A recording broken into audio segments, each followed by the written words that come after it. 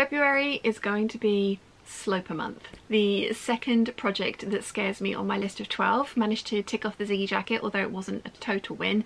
If you would like to see more about that, there's a video up here. But yes, this month Mum and I are going to be tackling our slopers, bodice blocks, body blueprints, whatever you want to call them. There are many resources out there for helping you draft your own one of these. We've gone down the Craftsy class route because we bought them years ago. I even took the measurements and drafted the sloper, or no, moulage, sorry. I just never cut it out and sewed it up to see what it would come out like. My measurements have changed completely since then, so I'm going to be starting from scratch, and we're going to be starting with the skirt sloper, which is the order that Susie Ferrer, who is the teacher that we're using, recommends. So skirt, bodice, sleeve, and then trousers. I'm really hoping we can get all 4 of these done this month. I'm thinking that we probably can. There are lots of like minor tweaks that need to be made to the moulage once you've made it, and then you add wearing ease to the moulage to make it into a basic tight-fitting sloper. So there's a whole process. I'm really looking forward to trying it. As I say, I've bought these classes years ago, like 6-7 years ago at least, so I've had them for a while, and I think it's going to be an interesting experience. I think it's going to be really fun. I'm hoping that it's going to become something that's really useful for me as well, because I have so many plans of things that I would like to make, and there aren't patterns out there that are exactly right, so there's lots of tweaks and smooshing that I would need to do to get something that I have in my head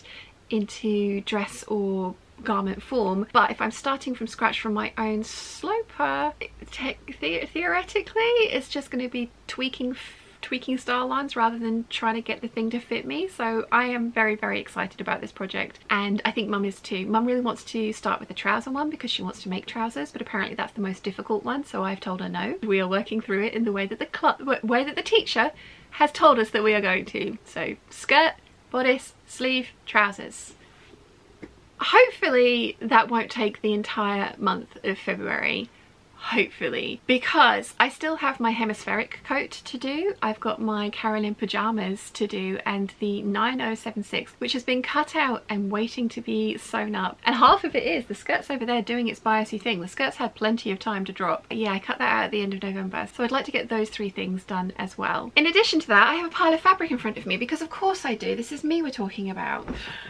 So first up, I have this burgundy kind of clarity red ponte, or slightly lighter weight ponte fabric that I got from Lady McElroy or Sherwood's from their half price remnant sale just after Christmas. I bought 3 meters of this, and I want to make myself another pair of jogging bottoms. Now, Mum has been eyeing it up and really wants it. I almost gave it to her, and apparently she almost cut into it the other day, but she thought, I thought I'd just double check with you. And I really want a new pair of jogging bottoms that aren't looking as scruffy as the 3 that I have at the moment, because I do wear them fairly frequently. So pair of jogging bottoms. Theoretically this should be a very quick project because I've already perfected the pattern, so I just need to cut it out and get it sewn up, and I can do that in about an hour and a half, so this one should get made. Next up, I put the Burda Dirndl and the Charm Rita blouse up for a vote on Patreon for my Patreon peeps to pick which one that I should do this month, and they were very kind to me and they've gone for the Rita blouse, which thank you very much to everybody that voted for this one. A couple of you pointed out that I should probably be doing the Dirndl around sort of like September through to October, so that I could wear it for an Oktoberfest style event, or at least video, and I love that idea. So I will be making the Gertie, or Charm Patterns by Gertie, Rita blouse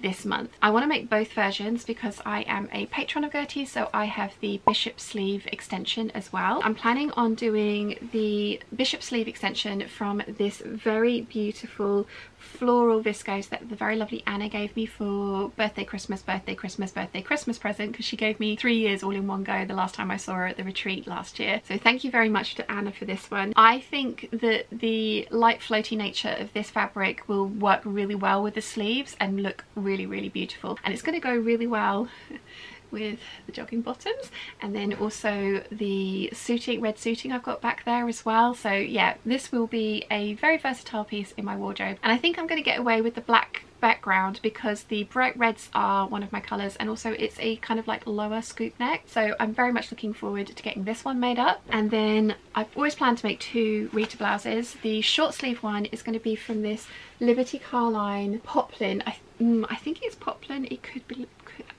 it might be poplin. It's a little stiffer than lawn. I have a lot of this, so I was debating with the Peeps, do I make a dress, because Guthrie has done a dress extension for the Rita blouse, which I love, or do I make the little top and then a separate skirt so that when they're worn together they look like a dress, but then the top will be more versatile, especially given that I'm making red trousers and skirts from the suiting and things like that. And I think the Peeps have talked me into doing separates. So the top will definitely get made from this one, and whatever I've got left I will turn into some form of skirt to go with it. I kind of like the idea of a tiered and gathered skirt by itself, although I have said frequently that I don't really like wearing patterned skirts with a plain top. I think it makes sense to make the separates. Yeah, I have this one as well. So these 2 are going to be Rita blouses from Charm Patterns by Guthrie, and I'm very excited to get this one done. Lots of you guys have been telling me it's another really good less than a metre top, which is great because I know you guys are getting sick of seeing me make all the Annas out of my less than a metre tops, and I have quite a large stash of that sort of length of fabric up here. So a few variations of tops that are going to work for my style and for the small amounts of fabric I have for some of the prints that I've got in the stash up here. I think that's going to be brilliant. I have this mystery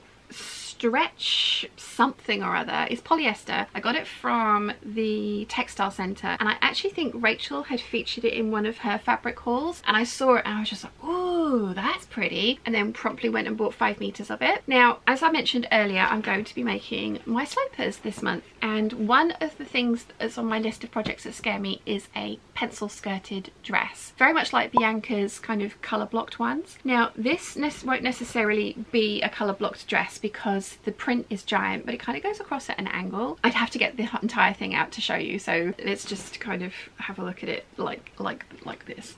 But it's got lots of repeats of this giant print on it, and I'm thinking that this would work really well as a kind of test garment for the pencil dress that I want to make, because it has a decent amount of stretch in it. So this is going to be wearable muslin fodder for the garment that I make up from the combination of my skirt sloper and my bodice sloper, because I would like to try and make samples of everything. Now, I'm not even ruling out, because usually I don't like tight fitting sleeves on woven garments, but this fabric does have like a decent amount of stretch in it, and theoretically if I'm making something from my slopers, which are my body blueprint, I should be able to make something that has a range of movement in it, and I can always put in an underarm gusset as well. Possibly this could be the fabric that I use for my test piece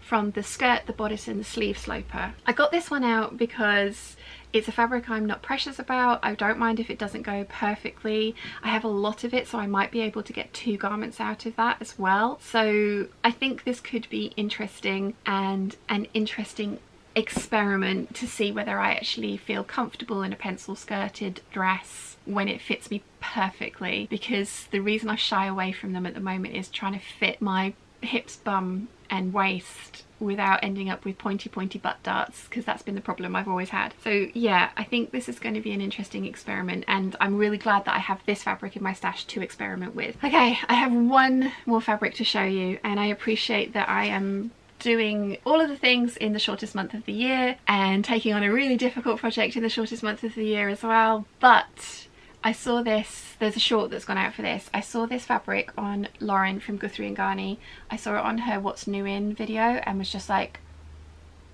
I need that. Bobby Duke, I won't buy it. So if you don't follow Bobby Duke, you really should. I'll list his channel down below. So funny. Yeah, I saw this and was just like, sold.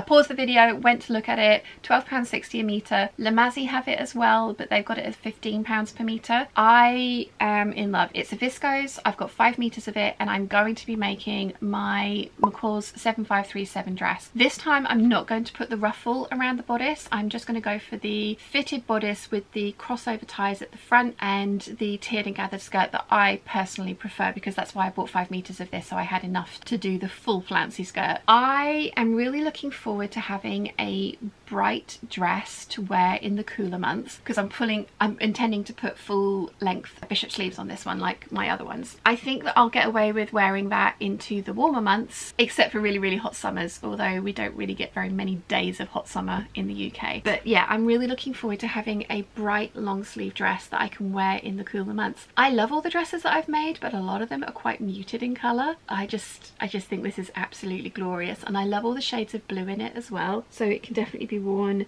with my navy accessories as well as my kind of burgundy and black accessories, also tan as well. So yeah, really over moon with this. My first fabric purchase of 2023. I said 2020. I said 2020 or 2020? I can't speak. I said 2003 in the short. I haven't bought fabric since 2003. It's like, that's a fib.